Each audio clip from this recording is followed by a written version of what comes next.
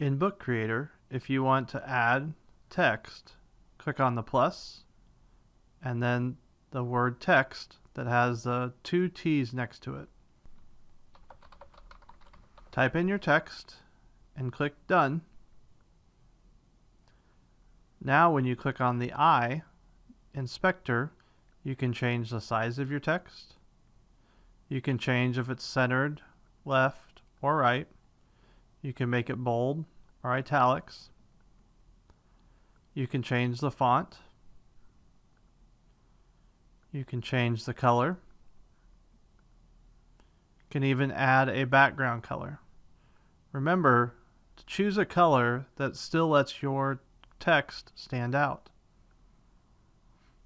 If you need more than one column, if you're writing a long paragraph, you can change the number of columns. And you can add a shadow to your text. You can also come over here and resize this box. If you drag your text to the middle of the page, you'll notice the alignment guides appear